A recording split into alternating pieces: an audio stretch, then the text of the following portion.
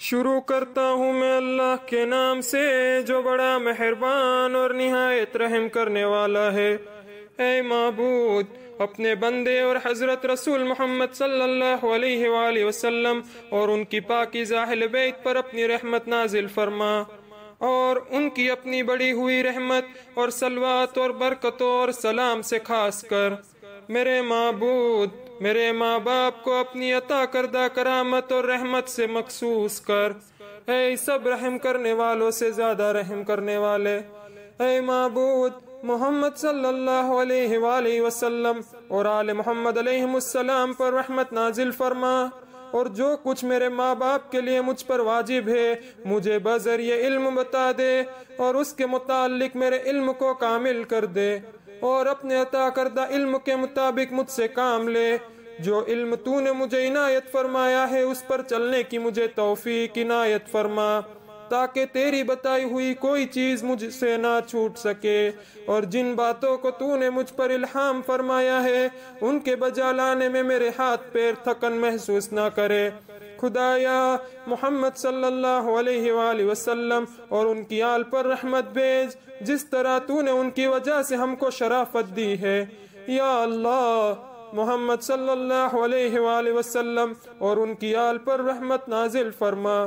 جس طرح تو نے ہمارے حق کی ادائیگی ان کی وجہ سے اپنی مخلوق پر لازم کی ہے۔ خدایا ایسا کر کہ میں ماں باپ سے اس طرح ڈروں جس طرح اور لوگ ظالم بادشاہ سے ڈرتے ہیں، اور ان کے ساتھ ایسی مہربانی سے پیش آؤں جس طرح مہربان ماں اپنے بچے سے پیش آتی ہے، اور ماں باپ کی فرما برداری کو میری آنکھوں کے لیے خواب رحمت سے زیادہ ٹھنڈا کر جو کسی پیاسے کو پانی پینے سے حاصل ہوتی ہے، تاکہ میں والدین کی خواہش اور خوشی کو اپنی خواہش اور خوشی پر ترجیح دوں۔ جو بھلائی انہوں نے میرے ساتھ کی ہے اس کو زیادہ سمجھوں اگرچہ وہ حقیقت میں کتنی ہی کم کیوں نہ ہو، اور میں نے جو نیکی ان کے ساتھ کی ہے اس کو کم سمجھوں اگرچہ وہ کتنی ہی زیادہ کیوں نہ ہو۔ الہی ان کے سامنے میری آواز کو دھیمی رکھ، ان کے لیے میرے کلام کو پاکیزہ بنا، اور میری طبیعت کو نرم رکھ، اور میرے دل کو ان پر مہربان رکھ۔ مجھے ان دونوں کا وفادار ساتھی اور شفقت کرنے والا بنا۔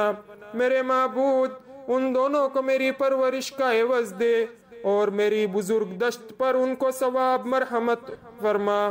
ان دونوں کے لیے اس بات کی حفاظت کر جس کی انہوں نے میرے لیے میرے بچپن میں حفاظت کی ہے۔ خدایا ان دونوں کو جو کچھ مجھ سے تکلیف پہنچی اور جو ناپسند بات میری جانب سے ان کی خدمت میں گئی ہو یا میری موجودگی میں ان کے جو حق تلف ہوئے ہو، تو ان باتوں کو ان دونوں کے گناہوں کے معاف ہونے کا سبب اور ان کے درجوں کے بلند ہونے کا ذریعہ اور ان کی نیکیوں میں زیادتی کا وسیلہ قرار دے۔ ایسی برائیوں کو بھی ان سے کئی گنی زیادہ نیکیوں سے بدل دینے والے۔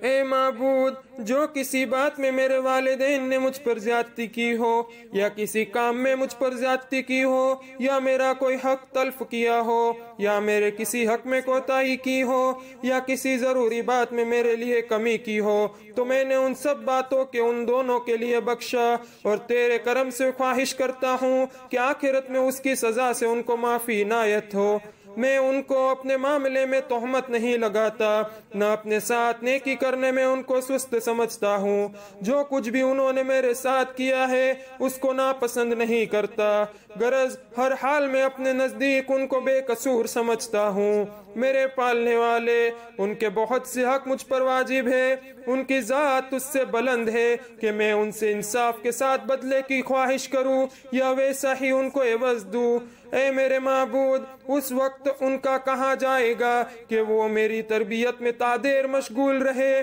اور کہاں جائیں گا میری حفاظت میں ان کا سخت تکلیف اٹھانا اور اپنے اوپر تنگی لے کر مجھے ہر طرح کی فراغت دینا۔ بہت دور ہے، بے شک وہ دونوں اپنا پورا حق نہیں پا سکتے، نہ میں اس خدمت کو پورا کر سکتا ہوں جو مجھ پر فرض ہے۔ مجھ سے ان کی خدمت گزاری کا وظیفہ پورا نہیں ہو سکتا۔ خدایا تو محمد صلی اللہ علیہ وآلہ وسلم اور آل محمد علیہ السلام پر رحمت نازل فرما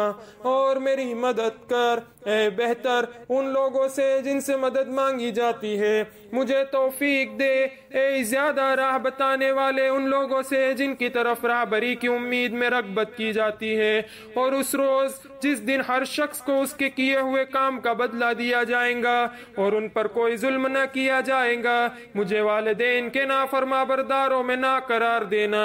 خدایا محمد صلی اللہ علیہ وآلہ وسلم اور ان کی آل و ذریت پر رحمت نازل فرما، اور جس چیز سے تو نے اپنے مومن بندوں کے والدین کو خاص کیا ہے، میرے ماں باپ کو اس سے زیادہ خصوصیت کے ساتھ خاص کر۔ اے تمام رحم کرنے والوں سے زیادہ رحم کرنے والے، اے معبود برحق، ان کی یاد سے مجھے فراموش نہ ہونے دے، نمازوں کے بعد اور میرے روز و شب کی کسی گھڑی میں۔ خدایا محمد صلی اللہ علیہ وآلہ وسلم وآل محمد علیہ السلام پر رحمت نازل فرما۔ چونکہ میں نے اپنے والدین کے حق میں دعائے خیر کی ہے، لہٰذا اس دعا کی برکت میں مجھے بخش دے، اور ان دونوں کو میرے ساتھ نیکی کرنے کے عوض میں لازمی طور پر بخش دے۔ ان دونوں سے میری سفارش کی وجہ سے ضرور خوش ہو جا، اور عزت و آبرو کے ساتھ ان کو سلامتی کے مقامات پر پہنچا۔ اے خدا، اگر تو ان دونوں کو میری سفارش سے پہلے ہی بخش چکا ہے تو ان دونوں کو میرا سفارشی بنا، اگر تو مجھے ان سے پہلے بخش چکا ہے تو ان کے بارے میں مجھے ان کا سفارشی بنا، تاکہ ہم سب تیری مہربانی کی وجہ سے تیرے بزرگی کے گھر جنت میں بخشش اور رحمت کے مقام پر جمع ہو جائے۔ بے شک تو بڑے فضل والا اور قدیم احسان والا ہے، اور تو ہی زیادہ رحم کرنے والا ہے۔ اللہم